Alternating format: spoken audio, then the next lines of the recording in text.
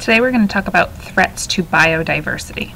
So first, what's biodiversity? The sum of all living species in the biosphere.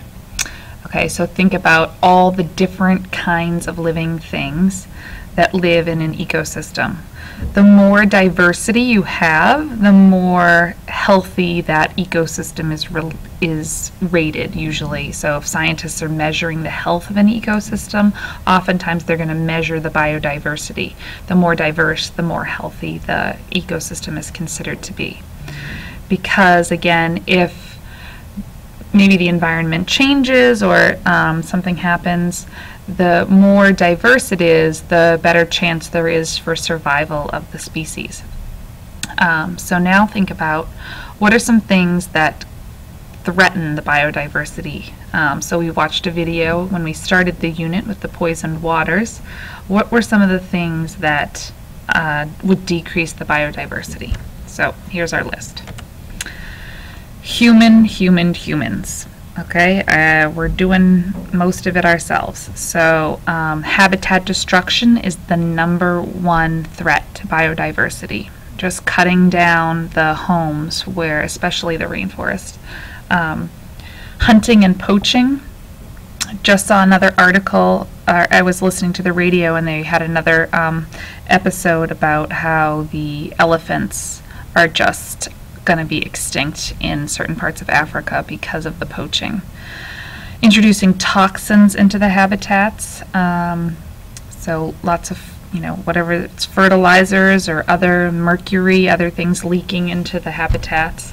Pollution causes acid rain, the greenhouse effect, and then last but not least here we have introducing foreign species into new environments, so we'll talk about that.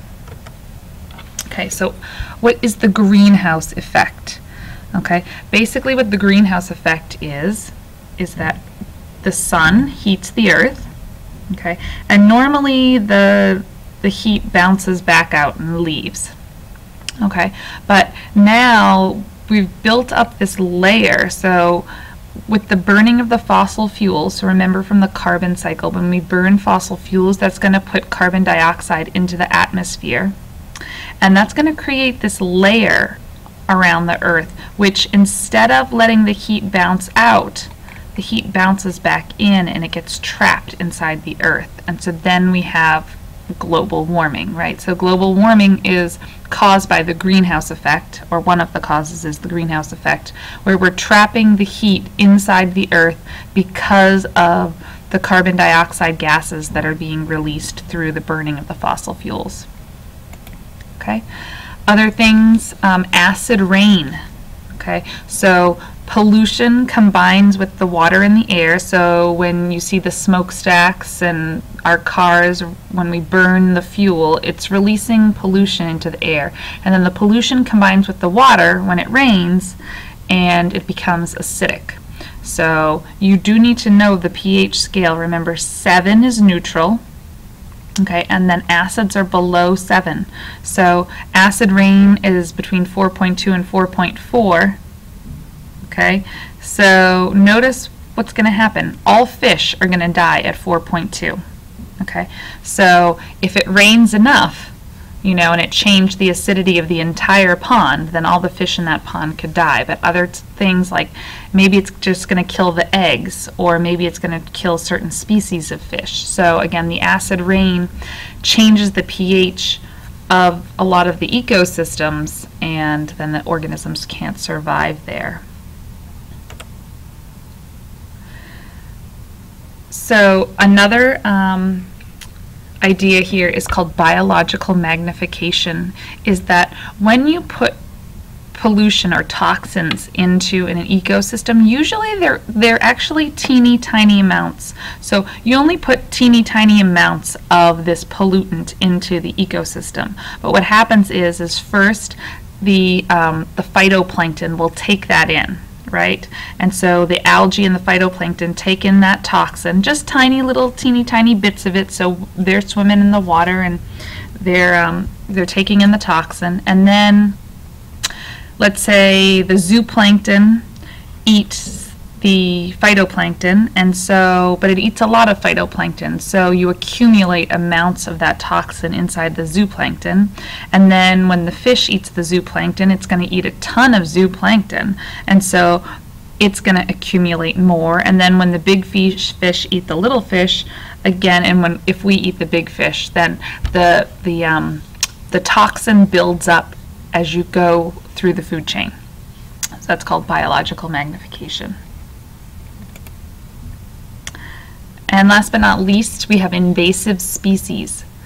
Invasive species are species brought to a habitat where they're not normally found. One of the problems is they either have no natural predator, or they're really good at growing fast. So typically they're growing exponentially, which is the fast type of growth. And often the problem is that they crowd out the native species. So they grow so fast and nothing sort of controls their growth, so that they take over the ecosystem.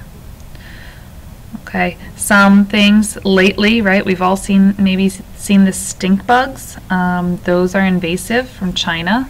The emerald ash borer, so that's going to basically eat into the trees and hurt those organisms. Fire ants, mostly in the southern part of the United States, have been a big problem.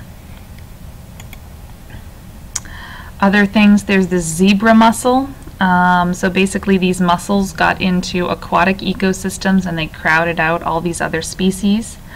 And then most of the invasive species we actually see are plants. And what happens with the plant species is that they just grow and they crowd out all the other species. And so then the native species that are food and habitat for lots of animals get crowded out by these non-native species. So sometimes they're called invasive species, sometimes they're called non-native species. And all of those things are threats to biodiversity, because either they're crowding out and killing the natural species that live in that habitat, and so big problems for us to deal with. That's it.